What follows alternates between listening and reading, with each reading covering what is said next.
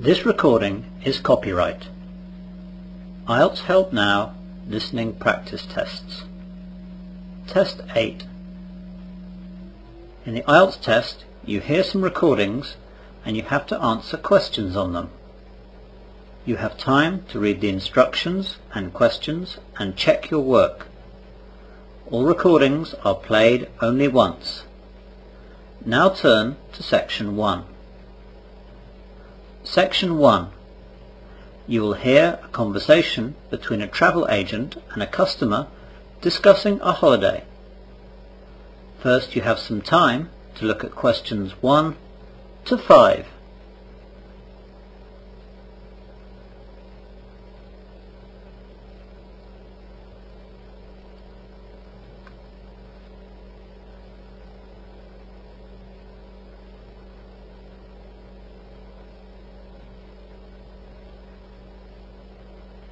You will see that there is an example. This time only, the conversation relating to this will be played first. Good morning, sir. Can I help you? Yes, I'm thinking of going away on holiday, but I'm not sure where to go. Well, sir, we have a range of destinations that we offer.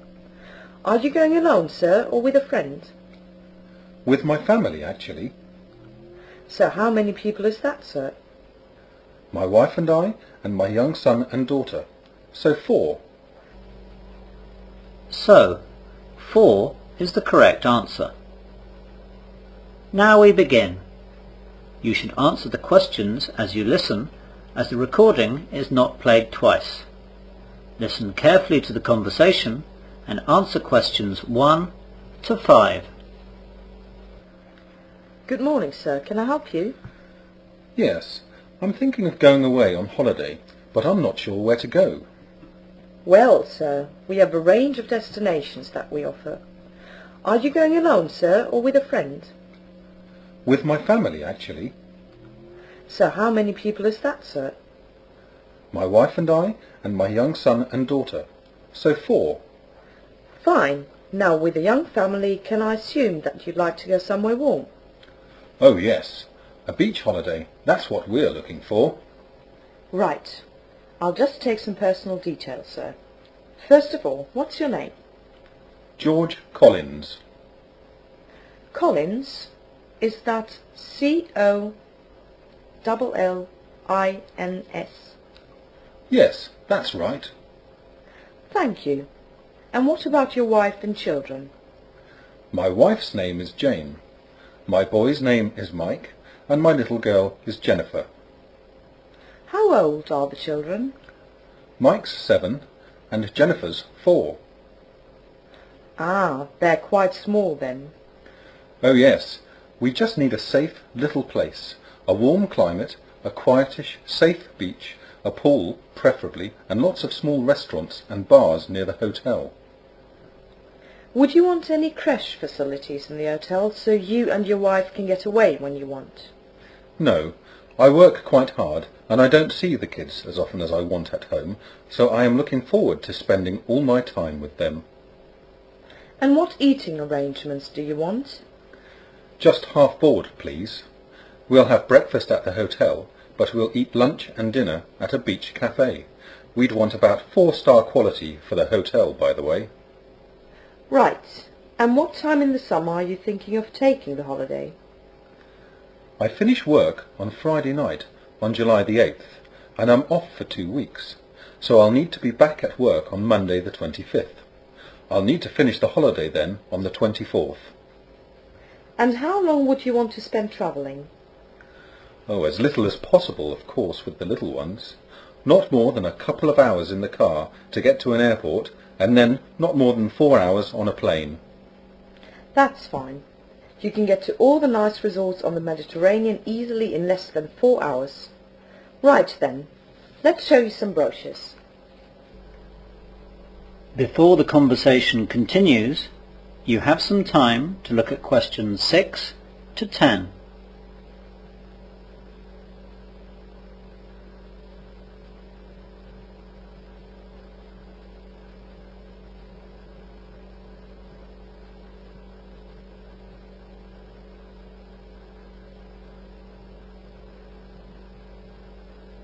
Now listen carefully and answer questions 6 to 10. As I said, sir, most Mediterranean destinations are easily within your preferred flight time.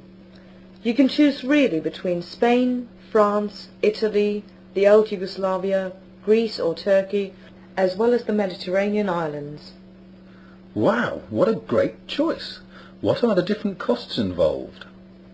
With you wanting a 4-star hotel and pool, some countries will be definitely cheaper than others.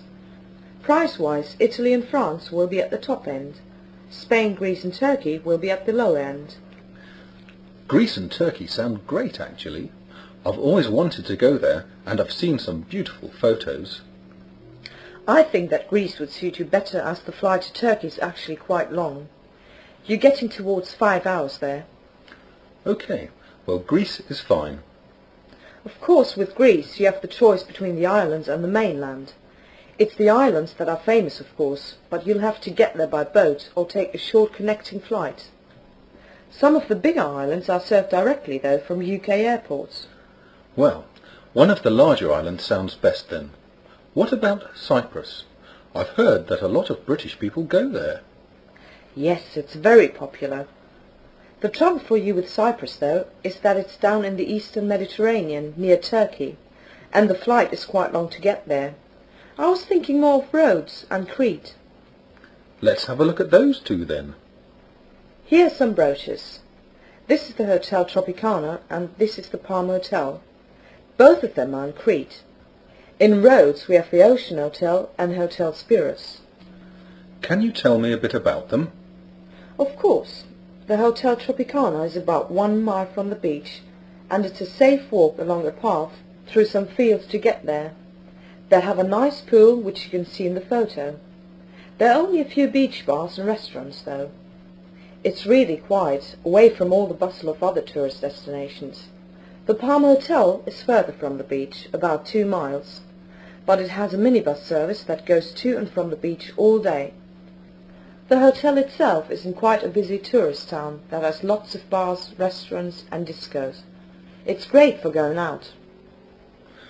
I don't know if either of those suit us. We don't want noisy, and we don't want a long way to the beach.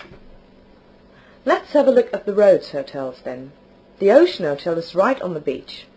It's less than 5 minutes usually to get to the beach area from the rooms. The hotel is quite a long way from the main town, and people usually take all their meals in the hotel. The hotel is 4-star though, and we know the food is quite good, as we've been told so by previous holiday makers. Hotel Spiros is a family-run hotel, also quite close to the beach. About 5 or 10 minutes walk. It's in a small village and has a small swimming pool as well. There are a few restaurants scattered around the village, but again, it's not a big tourist village, so there's not much to do. To be honest, both of those sound fine. We don't want a nightlife, as we won't be able to leave the kids. Something close to the beach, somewhere to eat and sit in the evening is all we need. I've made some notes. Let me take the brochure with the details of these 2 hotels, and I'll take them back and show my wife and see what she thinks. They both seem just what we want, though. OK, sir. Come in again when you've decided, or if you want to see some other places. I will. Thanks very much then. Goodbye. Goodbye. That is the end of section 1. You will now have half a minute to check your answers.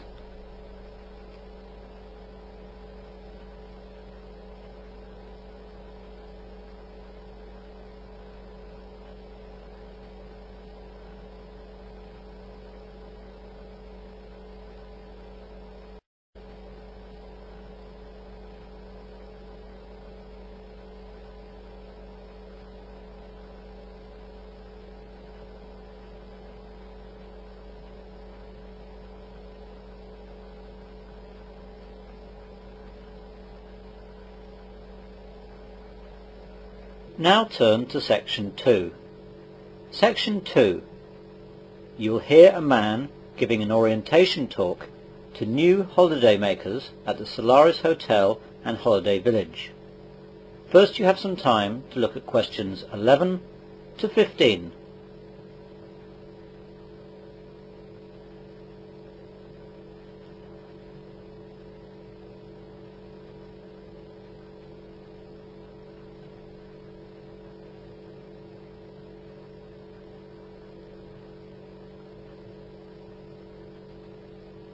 Now listen carefully to the orientation talk and answer questions 11 to 15. Good morning everyone, and welcome to your first morning here at the Solaris Hotel and Holiday Village. This little orientation talk this morning will just give you an idea of what to find and expect around the grounds. Let's begin by looking at meals. We have 3 different restaurants and you are at liberty to eat at any of them. They are the Harvest Restaurant, the Dean Restaurant and the Mekong Restaurant. Let's begin with breakfast. Breakfast is only served in the Harvest Restaurant. The other 2 restaurants are only open for lunch and dinner.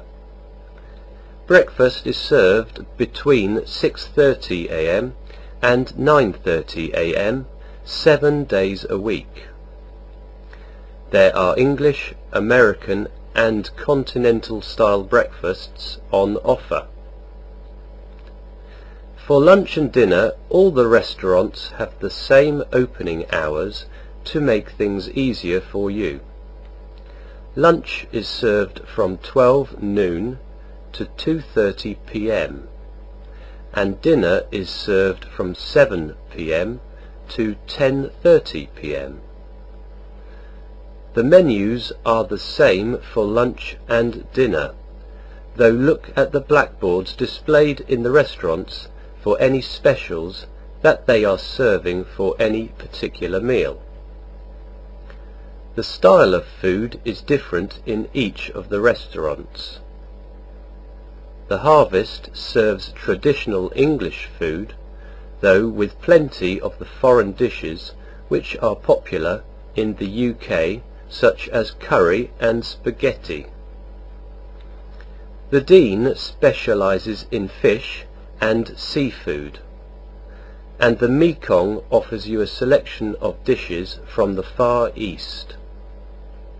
Not just from Vietnam, as the name suggests, but Chinese, Thai, Malay and others. You don't have to pay in any of the restaurants unless an extra supplement is needed for some of the specials. All soft drinks are also free, though we charge for alcoholic drinks. You can choose to pay any bill that you may incur at the end of the meal itself, or you can put it on your main bill, which you can pay when you leave at the end of your holiday. There is also a bar menu in the main bar which serves pretty good pub food, and if you have any late night munchies, there is a takeaway open until 2:30 a.m. which sells fast food. Good for those of you who are returning in the early hours from a disco or club. You now have some time to look at questions 16 to 20.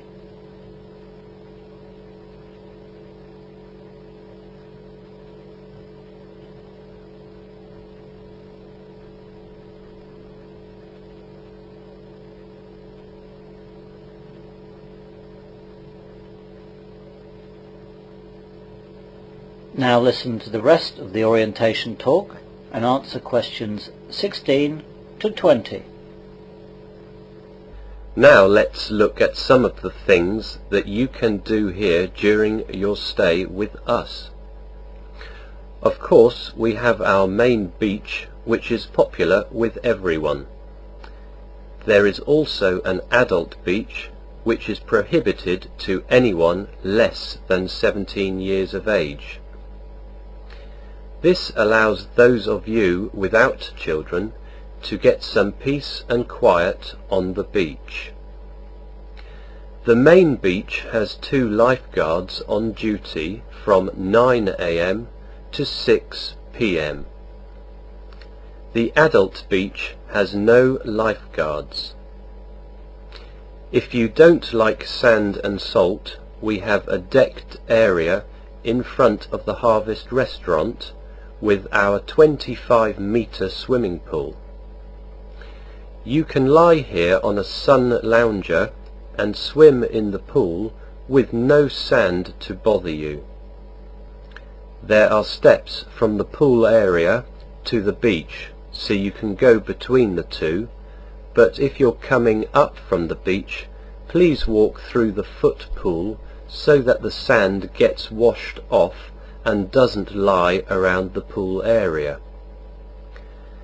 There are also fresh water showers available on the beach and in the pool area. As for sports, we have 8 tennis courts and 3 squash courts, which can be booked at any time. There is a fully equipped gym with staff on duty to help you. No one under 18 years of age may use the gym though. We also have 6 full-sized snooker tables and 5 pool tables in the games room adjoining the bar. There is no charge for use of any of these facilities, though there is a small charge if you need to hire any sports gear. Again, you can pay immediately or put the charges on your main bill. There are also water skiing and jet skis available, but there are charges for these. Go to the water sports office for details. All the water sports, such as snorkeling, inflatables and pedalos, are free. Ask for all details again at the water sports office. There is a library in the hotel which supplies books, magazines and newspapers.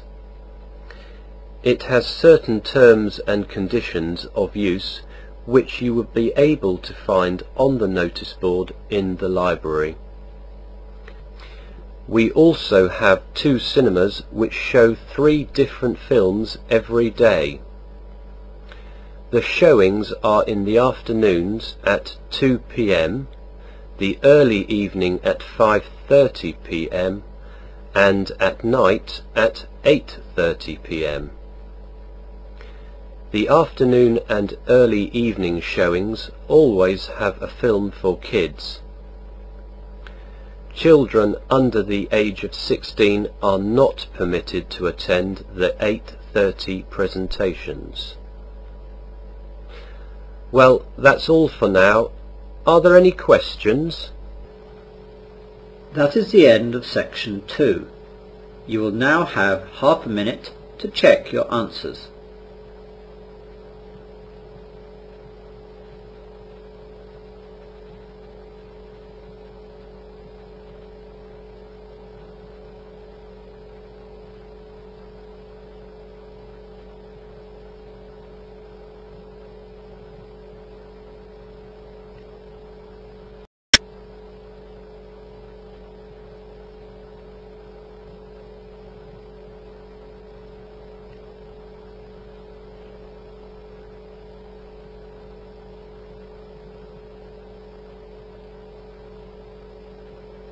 Now turn to section 3. Section 3. You will hear 2 students giving a presentation to a seminar group at their university. First, you have some time to look at questions 21 to 26.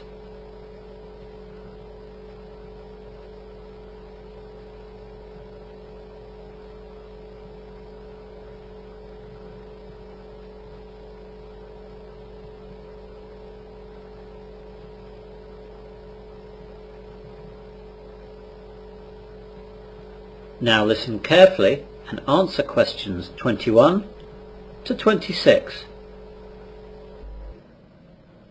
Good morning all. Glad to see you're all on time today. This morning we're going to hear Jamie and Rebecca give their presentation on some aspect of demographics. They've talked to me about it a bit while researching it, but I don't want to give the game away, so I'll hand straight over to them. Hi everyone. As Dr. Rees said, Rebecca and I are going to give our demographics presentation. Both Rebecca and I also study languages, so we decided to look up the world's different languages and the ones that are the most important, both now and in the future. Rebecca's going to start off. Okay, everyone. Who knows what the world's most spoken language is? I thought it was English, isn't it? Well, it's an ambiguous question. If you just look at how many individual speakers there are around the world, then the answer is Mandarin Chinese, with 836 million speakers. English was second until a few years ago, but it has since been overtaken by Hindi, with 333 million speakers, and Spanish, with 332 million speakers. Now English is after Spanish, with 322 million speakers. Oh yes, South America. I didn't think of that. Yes, it's easy to forget. You can look at Rebecca's question, though, in a different way if you look at the number of countries that use English. English is a massive 115, ahead of French, Arabic and Spanish, with 35, 24 and 20 countries respectively. English has different statuses around the world. Core countries are where English has a full official status, like England, the US and Australia. In outer core countries, English has some official status, as in India, and then there are fringe countries, such as Japan and the UAE, where it's used a lot in business and tourism. A more important list is the world's most influential languages.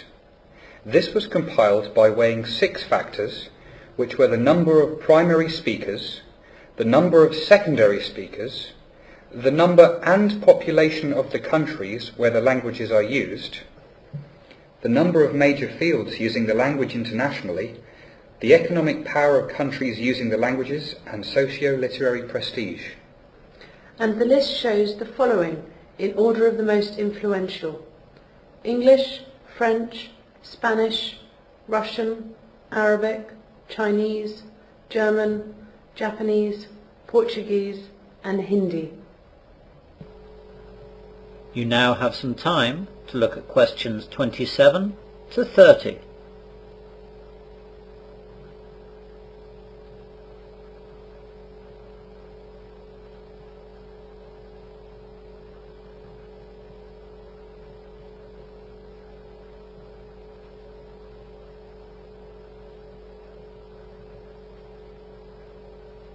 Now listen to the rest of the presentation and answer questions 27 to 30.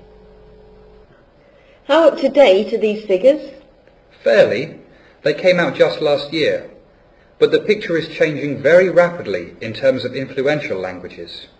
There are certain large countries which are about to emerge on the world stage, and their economies are starting to influence the world balance of power. The largest countries that for various reasons are beginning to shift world economic power are China, Russia, India and Brazil. The sizes of the populations, along with the cheap labour and raw material prices which are available in these countries, are causing this shift. As a result, every year the demand for people knowing the languages of these countries is growing enormously. In addition, the demand for teachers and English language training is also enormously increasing. Western teachers are going to the countries and their nationals are coming over here. As well as business, the education sector is getting a huge boost from the opening up of these economies. So, will China be the major powerhouse, as everyone says? Definitely, but maybe not the biggest. Many experts predict that India's population will soon surpass China's. Bangladesh's population could too. It all points to world economic power being held in Asia, though. English will probably remain important, though. Chinese is difficult to learn, and English also has some official status in India. English is easy to learn and has the advantage, for better or worse, of being the language that everyone wants to learn. That won't change in a hurry. How many people learn English then? The number of spoken languages nowadays is estimated between 2,500 and 7,000. Out of all these languages, the numbers of those actually studied by non-native speakers is tiny. There are no official records of numbers studying English worldwide, but today you can safely say that there are not many countries with a structured program of education where English is not taught. It will take a long time for this habit to be broken. At the moment, it's getting stronger. That is the end of section 3. You will now have half a minute to check your answers.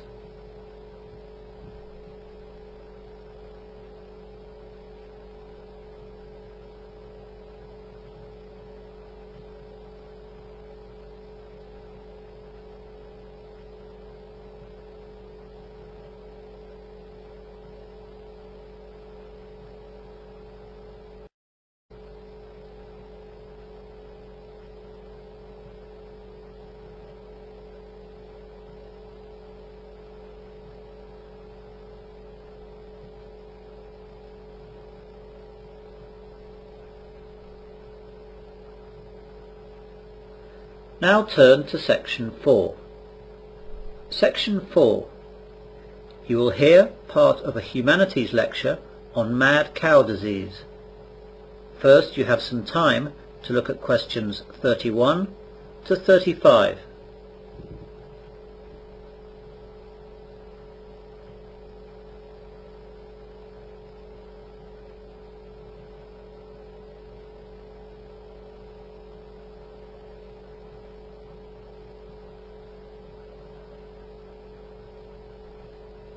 Now listen carefully and answer questions 31 to 35. Good morning, ladies and gentlemen, and welcome to this humanities lecture. Today we're going to continue our look at the modern diseases that afflict society. We're going to look at quite a famous but rare disease. The popular name for this disease is mad cow disease. It's been so named because it's most often found in the brains of cattle. It attacks the nervous functions of the brain and leads to unusual behavior by the cattle. Thus, we familiarly say that the cow is therefore mad, and hence, mad cow disease. Mad cow disease is the commonly used name, but its medical title is bovine spongiform encephalopathy, or BSE. It's a slowly progressive, degenerative, fatal disease affecting the nervous system of adult cattle. The exact form of BSE is not known, but it's generally accepted by the scientific community that the likely cause is an infectious form of a type of protein known as a prion. This protein develops abnormalities and apparently seems to encourage other proteins to become similarly misshapen, affecting their ability to function. In cattle with BSE, these abnormal prions initially occur in the small intestines, tonsils, and central nervous tissues. There is a similar disease to BSE called Creutzfeldt-Jakob disease, or CJD, that's found in people. A variant form of CJD is believed to be caused by eating contaminated beef products from BSE-affected cattle. The abnormal prions in infected cattle products are consumed by humans as they are resistant to common food disinfection treatments such as heat. The disorder is rare, occurring in about 1 out of 1 million people. To date, there have been 155 confirmed and probable cases of CJD worldwide, among the hundreds and thousands of people that may have consumed BSE-contaminated beef products.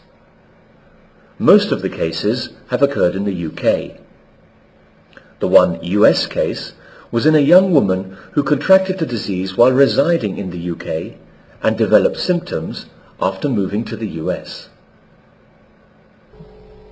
You now have some time to look at questions 36 to 40.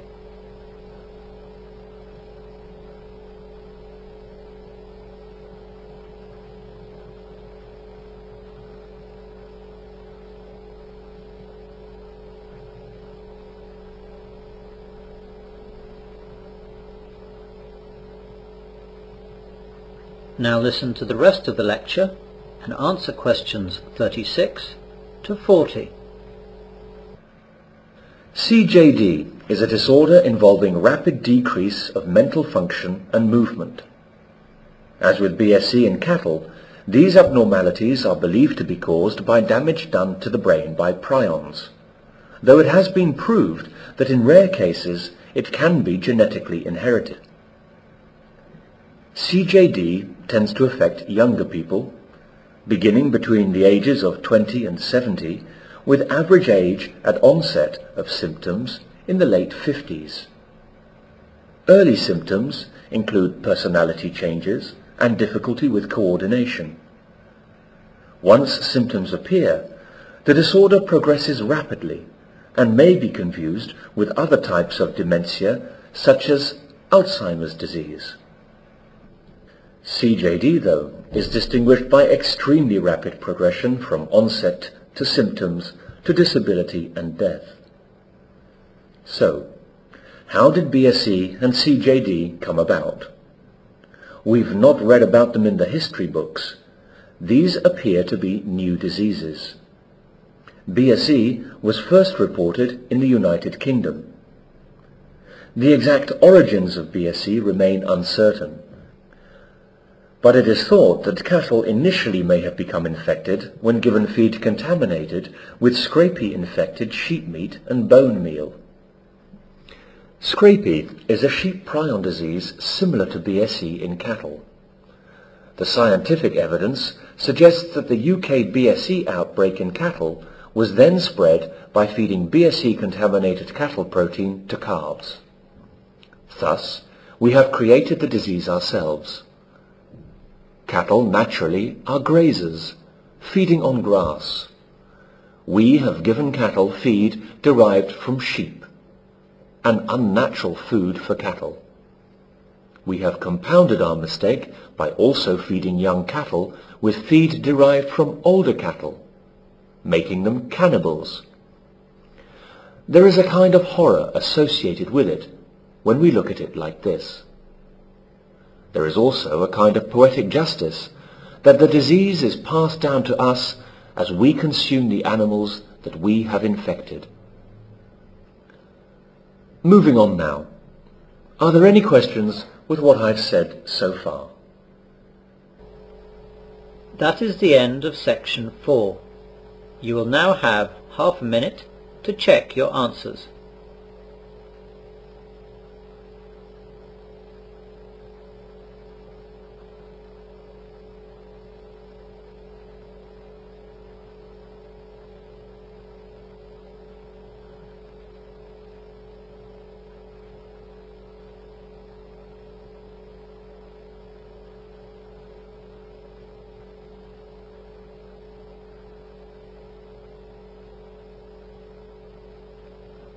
That is the end of listening test 8. In the IELTS test, you would now have 10 minutes to transfer your answers to the listening answer sheet.